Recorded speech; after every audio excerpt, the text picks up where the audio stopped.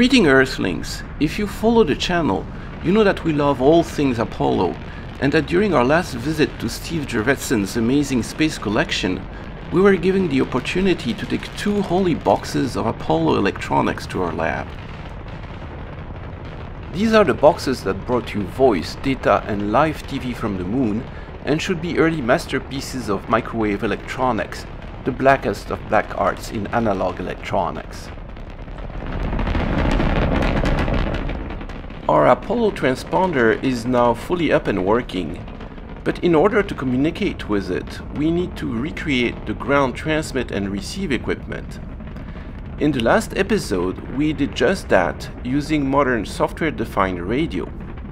Balint and Austin are now hard at work to add more capability to it in 21st century style, that is, by programming it into the radio software.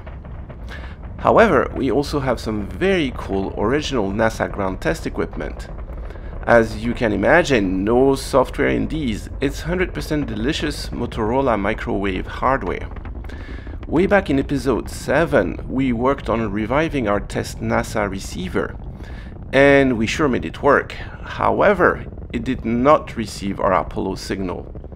We discovered that in the intervening years between the Apollo program and now, it had been modified to work with another spacecraft.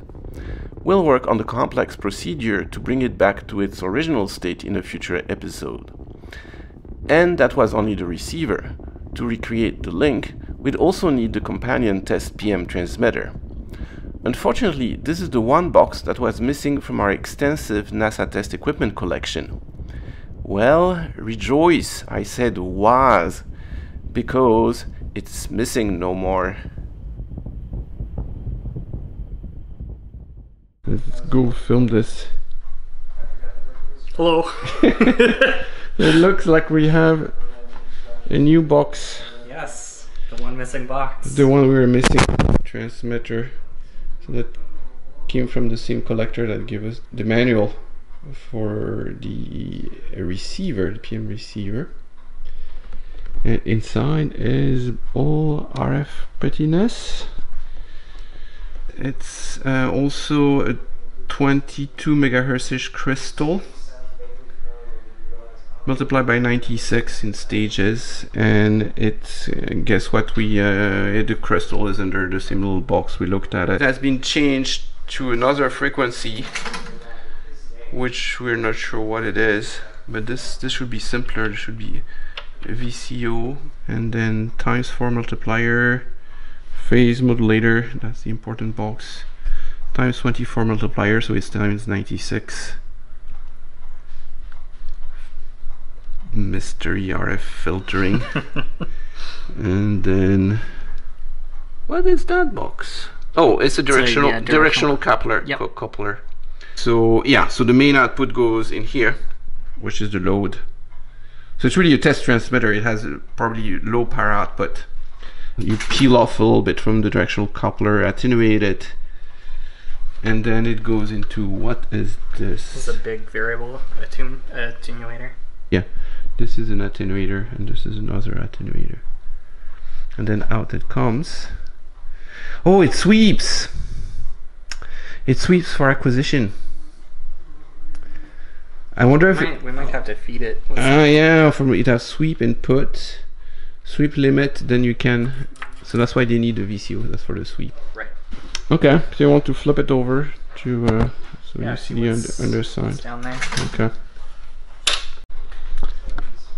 So that's the other side, it's neat.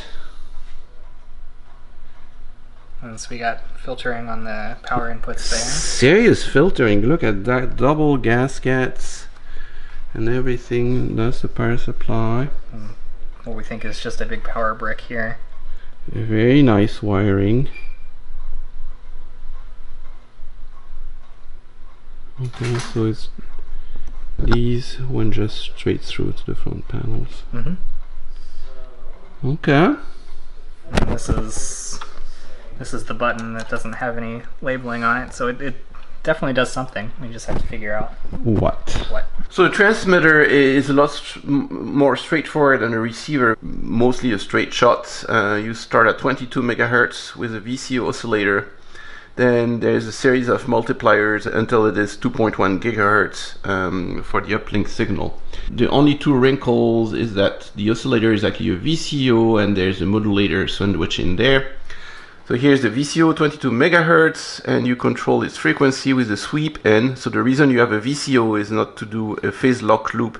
It's simply to allow you to tune the frequency to compensate for Doppler so you can lock the receiver. Control for the sweep input is input the VCO, gets into a times 4 multiplier, so starts at 22 megahertz, by the time times 4 is 88, there's a little filter, then you have your phase modulator sandwich in there, and that connects as you would expect to the modulation in, so that's where all your data and voice comes in to be transmitted.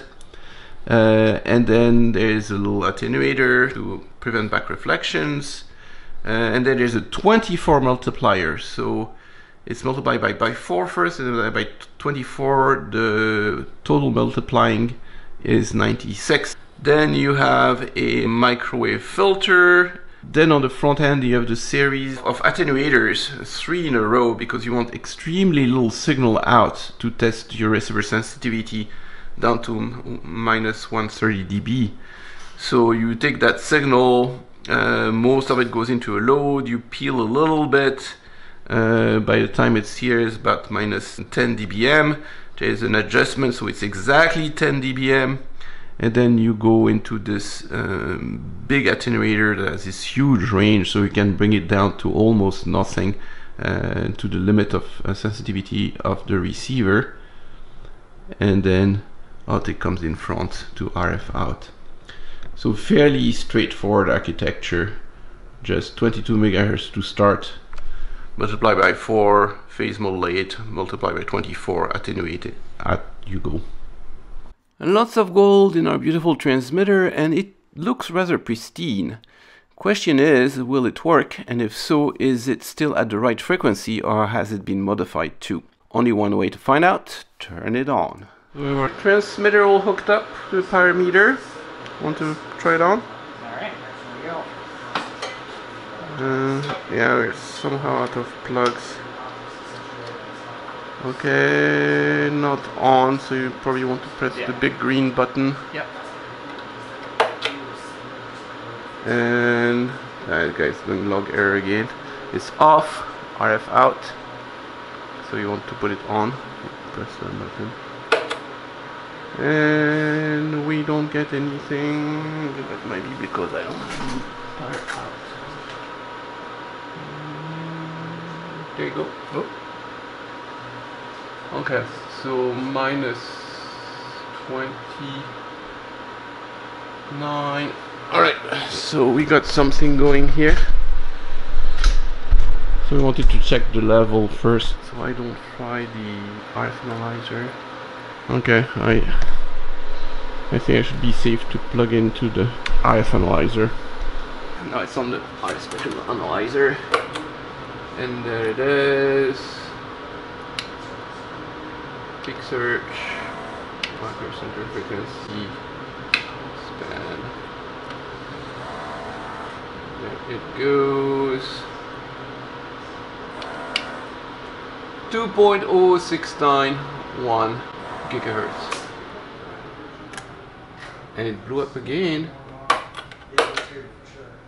The transmitter kept tripping my breaker. Maybe I had too much equipment on the circuit.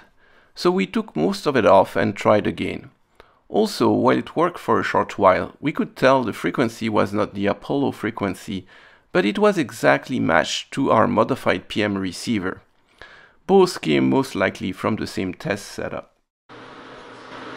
2.0691, is that what it's supposed to be? Yeah, it should be 2.0691125. Oh, it's 118, so that works. Pretty good. And it's minus 10 dBm, so I guess this is not graduated in dBm, this is graduated in dB from the reference. Oh! It did it again. Something is taking more than 10 amps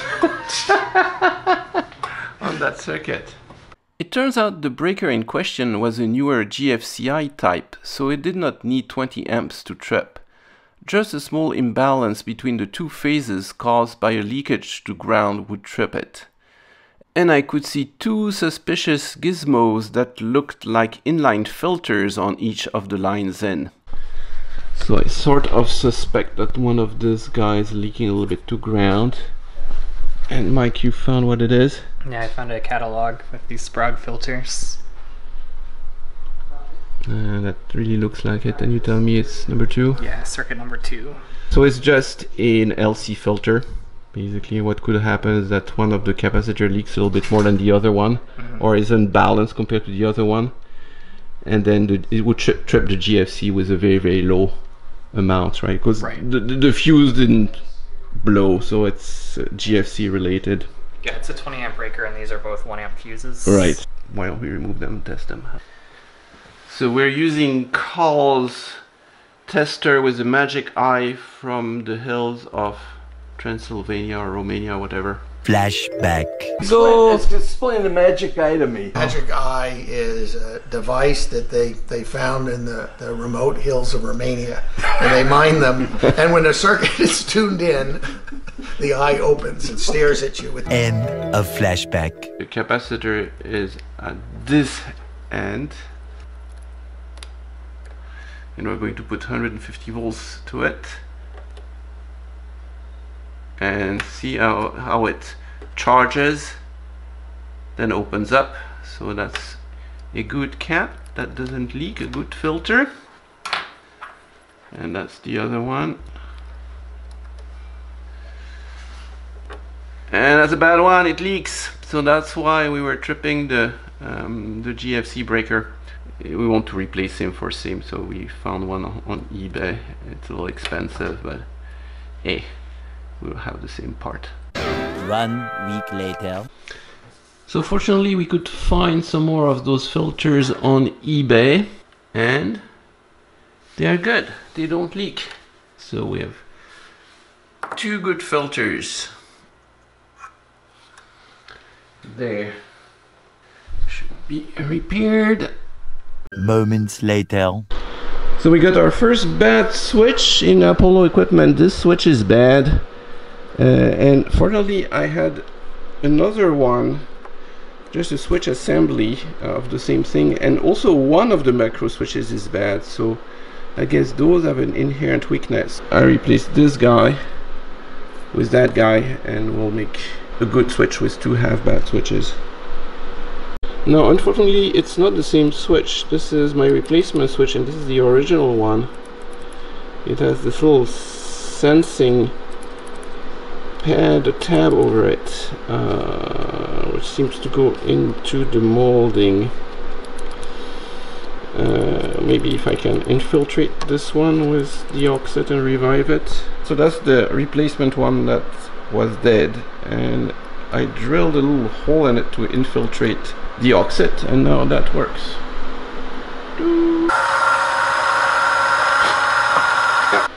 So we have a micro hole in it. Maybe that will be enough to temporarily repair it. We can keep on going.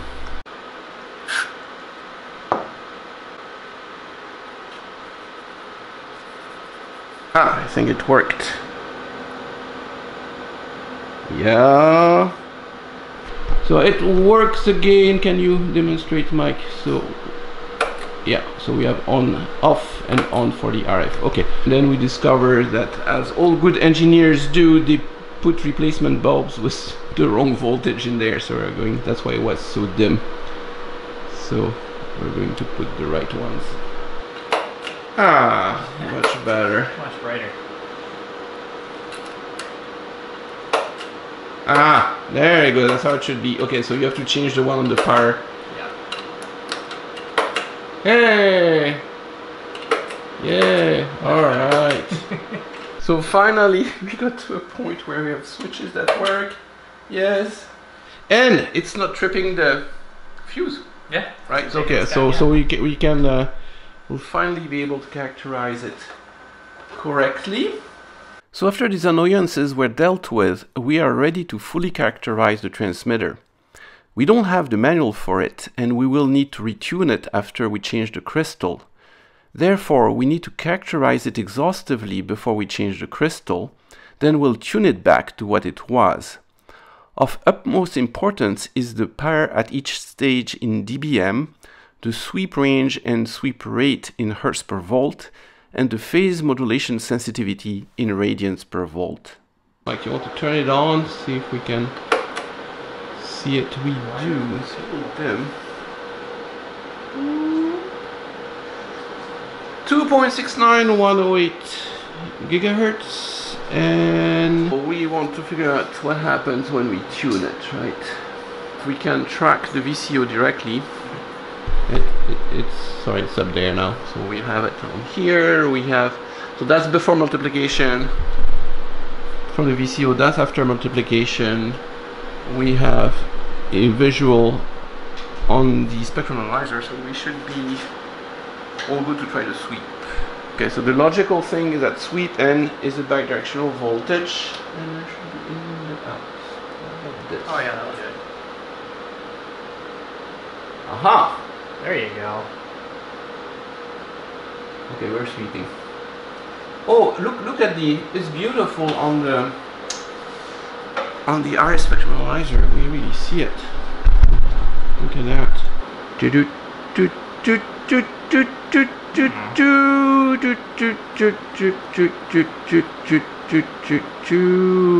Lovely. Fantastic. We sweep easily. Alright, so let's characterize that. So I've zeroed myself over here, so we should just get the delta. Okay. And so now I'll go and do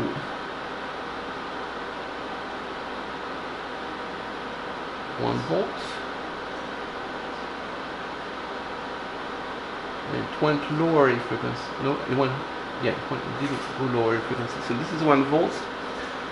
And it moved 480 Hz. So it's same thing, it's 500 Hz per volt about, right? This is what we did with the other one. Right? Yeah. So it's okay. That's good. Consistency is Consistent with the receiver. And then we'll do -1 volt.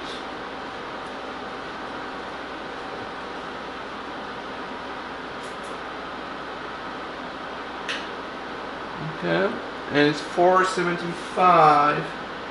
Now, do you think we should test the limits? How far does it go? Keeps going. So at -2 volts, it's 940, 951.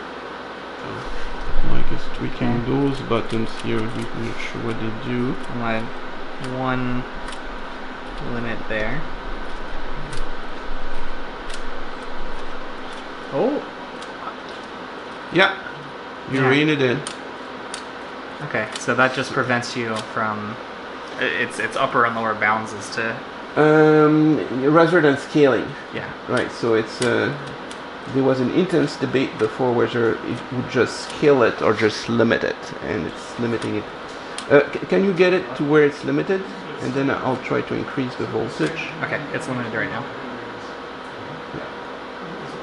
It's not doing it. Yeah, so it's really a limit. Put it back to release it completely. There we go. And let's see how far I can go. Keeps going, so that's 2.5 volts. I had to have this almost all the way. Okay, so it stops. It's plus minus 2.8. Here, I'm hitting the limit here. Oh, okay. So the limit is about 2.5 volts. Are you all at the extreme here? Not at the extreme. Oh, okay, so you were just... Oh, it keeps going, so you were limiting me. 3 volts, 3.3 volts, still keeps going. -4... Are you still limiting? No, I'm not limiting you here. You're at the max? Yeah. I'm getting stuck right here. So, Okay. So it's the maximum I hit at 3.5 volts. A little bit more. So I suppose it's symmetric. I'm going to go the other direction. 3 volts, 1, 4, 4, 5. And then I suppose I'm going to hit the max at... Oh, right there, I'm already maxed out. On this side, it's 3.2 is where I'm maxed out. Oh, yeah, I could see you. So I think it's plus minus 3 volts, basically for the max. And then you can rein it in to whatever the... whatever you want here. Yeah. Cool. Okay, so the next and probably last thing we have to do is check modulation. So I'm modulation in on 70 kilohertz, which was the data subcarrier, and we should see a sideband over there. And ta-da! We are modulating sidebands plus minus 70 kilohertz, and then the voice would be at 30. Let me put the voice at 30, so it would be over here somewhere. Put 30. That's voice. But we see a fair amount of second harmonic. More than oh, because I'm in square wave. Doop, sorry. There we go. That'll do it. So this is 30, and but so I'm modulating about 400 millivolt peak to peak, and I don't have that much in the sidebands. And if I modulate it more, I see a lot of sidebands, and we checked it exactly generated inside by the phase modulator.